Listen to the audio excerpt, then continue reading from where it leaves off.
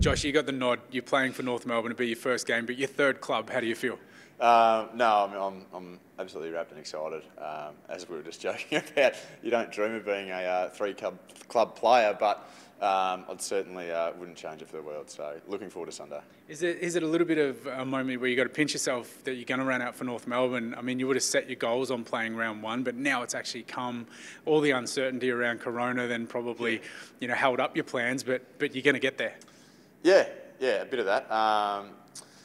Mate, it's going to be weird because of obviously no fans there, and we already played a couple of practice games in the jumper, and so got used to the new colours.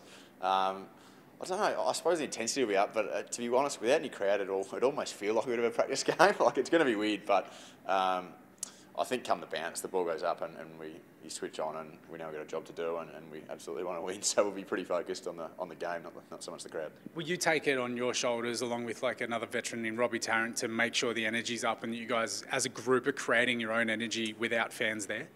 Yeah, look, I'll definitely try and help, but I don't think I'll have to be honest. I think the group are pretty good at, I suppose, keeping the energy right up and being motivated. We're a pretty self-motivated group, so Shorey as well drives that really hard. So I don't think I'll have to, but certainly if it's a bit quiet out there and I notice, I'll be telling the boys to spark up a little bit. How have you enjoyed playing next to the likes of Robbie Tarrant, Majak Dor, Sam Durden, those kind of guys in the back line?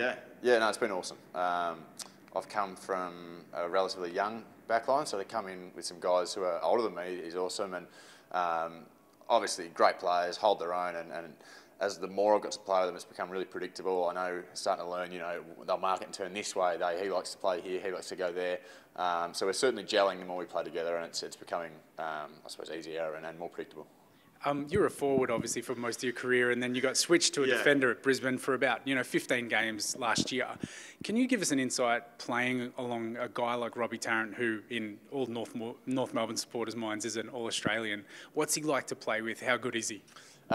He's a genuine pain to play on from memory as a forward.